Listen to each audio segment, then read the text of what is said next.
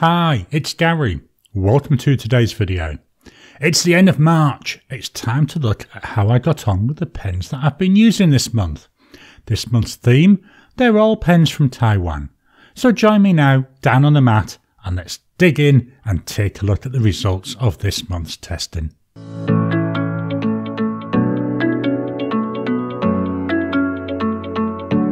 So here we are down on the mat. We started the month. We had the TWSBI Eco, the TWSBI Diamond 580, the Opus 88 Koloro, the TWSBI VAC 700R in the Iris, a Laban 325 and a TWSBI Draco. Let's just position this back to the top. So which pen comes in at position number 6? It has to be the TWSBI Eco. Now, I love this pen. I love the colour of it. I love the feel of it.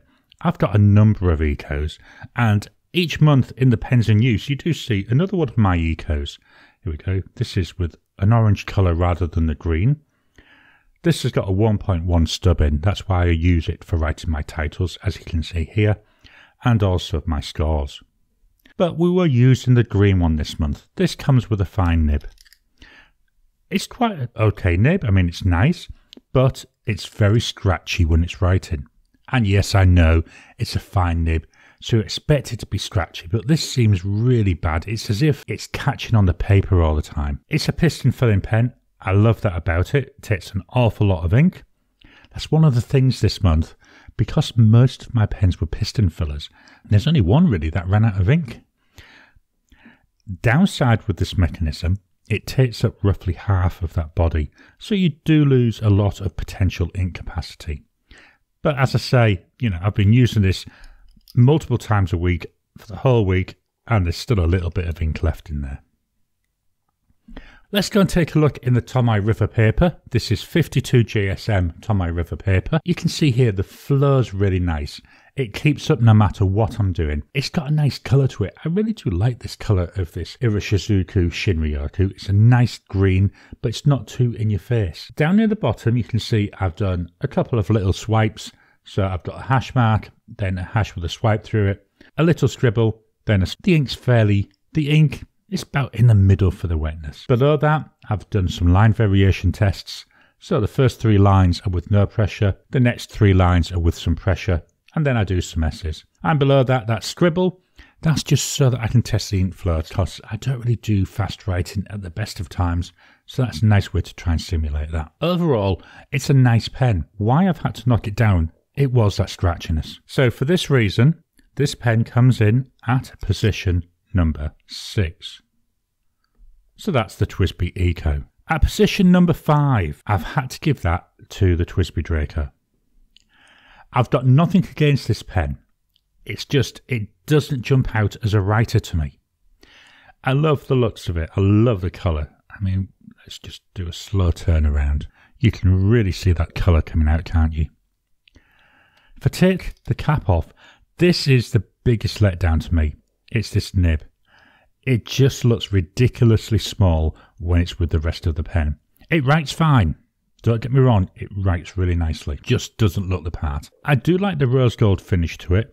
Again, that matches in with the different colours in the body. The ink I was using in this, it was Diamine Syrah.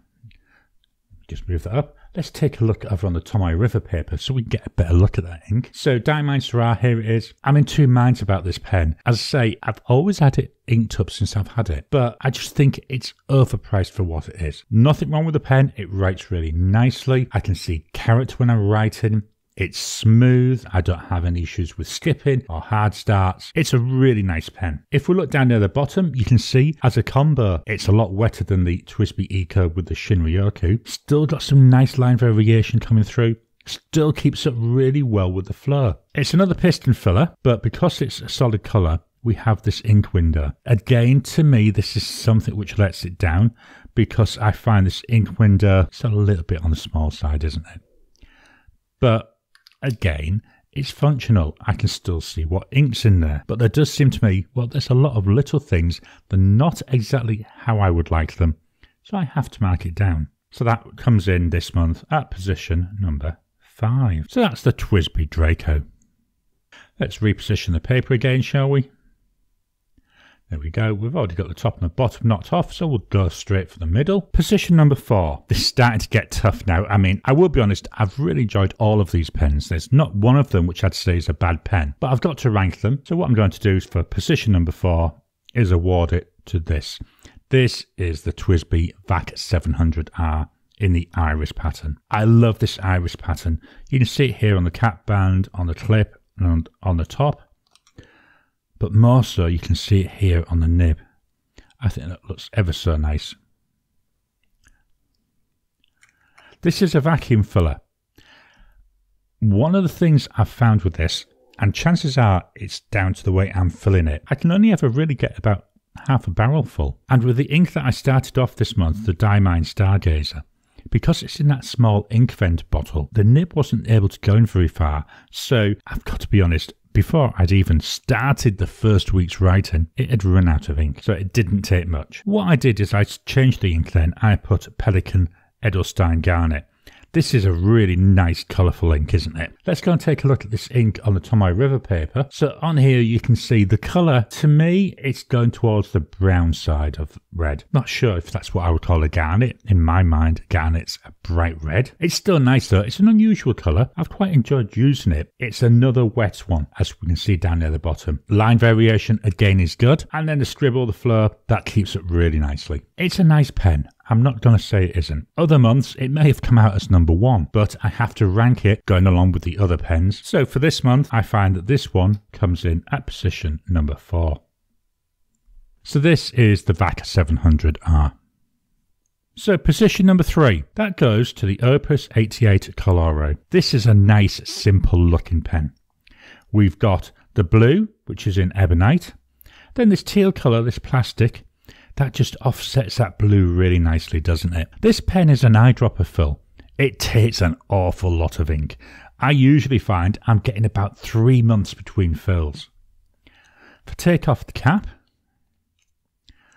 the nib, there we go. Nice plain nib. Really good at writing though. It's really nice and smooth. It's enjoyable to write with.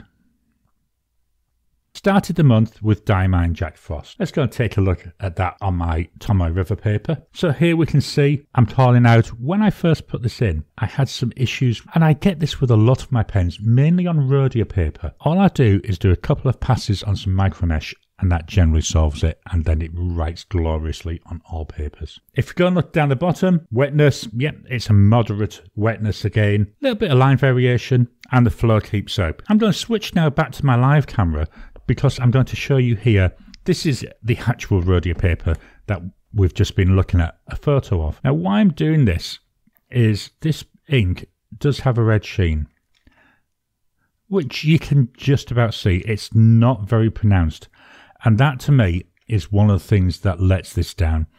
I'd have loved to have seen more of that sheen coming through. Let's just move that out of the way. So back with the photos, this is the second ink I put in. This is Pure Pen's John Frost. I thought we'd go from Jack Frost to John Frost, and I believe they're actually both derived from the same name anyway. I think they're both derived from John. This is a nice coloured ink. It's a nice green ink. It's got a lot of vibrancy to it. It flows really well. Again, absolutely no problems. Wetness, it seems to be a little bit drier than the Jack Frost. Now, although this says it's made by Pure Pens, it's actually manufactured for them by Diamine. Let's go and take a look at the live camera again. Once again here, I've got that Tomoe River paper with this ink, because again, this one should have a red sheen. I don't know if this is going to capture on the camera. I do see more sheen coming through on here, but again, it's not as much as I was expecting. Hopefully that's been coming through there. I'm just trying to wiggle the paper about for you. So all in all, really nice pen, fits nicely in my hand, nice to use. So this is the Opus 88 Koloro, which comes in at position number 3.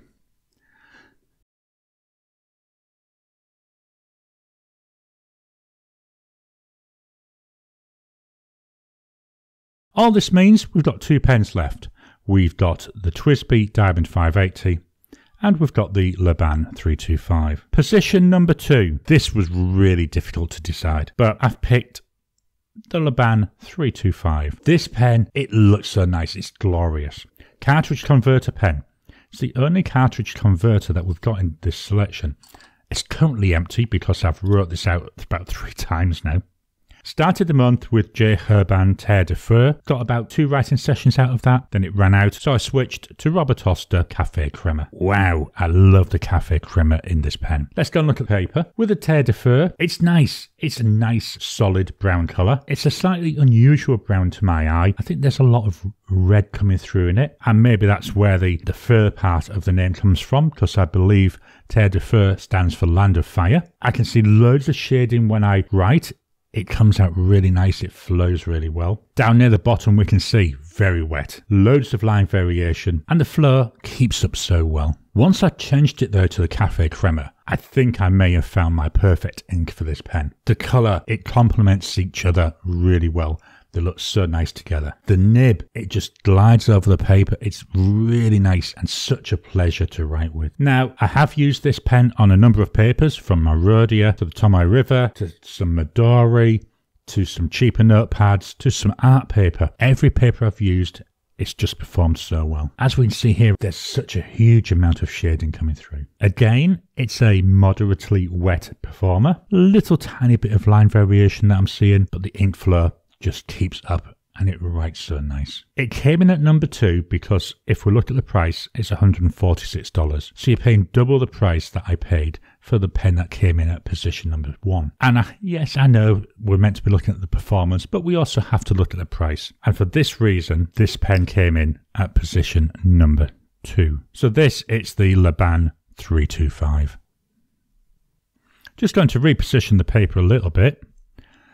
There's only one pen left, which means position number 1 went to the TWSBI Diamond 580. This pen, it's so understated. And I've got to be honest, I can't believe that I've left it so long between uses. You know, I must have been well over 6 months, if not going on for a year since I last used this pen. And it's such a shame because it writes so well. It's very simple. It's very understated. Look at that.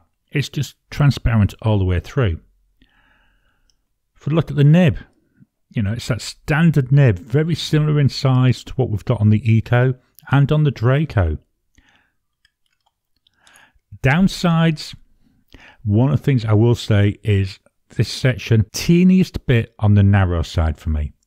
Not enough to cause me pain when I'm writing, but enough that I know it's there, that I know it's a bit short. I love the ink in here. It's a really nice, deep, dark, rich brown ink. Let's look at it on the Tomoe River paper. It's just a nice, standard brown colour. It's nothing jumping out at you. There's nothing there to really grab you. It's just nice. It flows. It's consistent. I do see some shading, but not as much as I see when I'm using the Caffe Crema in the Laban, but it's enough that it fetches character to my writing. In terms of wetness, it's one of the drier combos that I've got this month. Line variation, again like the other TWSBIs, we've got some nice line variation there. The ink flow keeps up. This to me, it's a workhorse pen. You fill it and you start writing and you just keep writing. I think that the body is slightly longer than the Eco. Let me fetch this in. There we go. Let me just line up there the tops of these caps. So the body to me is a little bit longer, which means this mechanism isn't taking up as much as what I see with the Eco. Ink-wise, as you can see, I've still got about half the body full of ink. That's after a month of usage. Really lasts a long time. It's a nice, smooth writer. As I said earlier, it's a pen I don't use often enough, and that's why I'm glad of using this idea of themes, because it made me fetch the pen back out and realise how much I enjoy using it. The pen, it's also 72 Australian dollars. As I said when we looked at the Laban, half the price of that Laban, which is why this comes in at position number 1. So this is the TWSBI Diamond 580. So let me move this paper out of the way and I'll fetch all this month's pens back in for one final look. So this month's pens. Position number 6, TWSBI Eco. Number 5, TWSBI Draco. Number 4, TWSBI VAC 700R. Number 3, Opus 88 Koloro. Number 2, Laban 325. Position number 1 goes to the TWSBI Diamond 580. I've really enjoyed looking at these pens this month. I like the idea of focusing on one country, and coming from Taiwan, I think this was quite interesting. I need to see if I can find some other manufacturers though from Taiwan, because we were a little bit heavy here on TWSBIs, but there was still enough that we got a good variation of pens and how they work. So this was my wrap up for March of 2022. I hope you've enjoyed today's video. Are there any other brands from Taiwan that you know of that I could potentially try? I'm enjoying using these, but as I've already said, I'd like to expand so that I don't have to have 4 TWSBIs if I do something similar again. Please drop a comment down below. Let's kickstart the conversation. Please hit the thumbs up button every time you like, every time you comment. Just helps with the YouTube algorithm. If you haven't already, please subscribe to my channel so that you can get new videos as I release them. I'll talk to you again soon.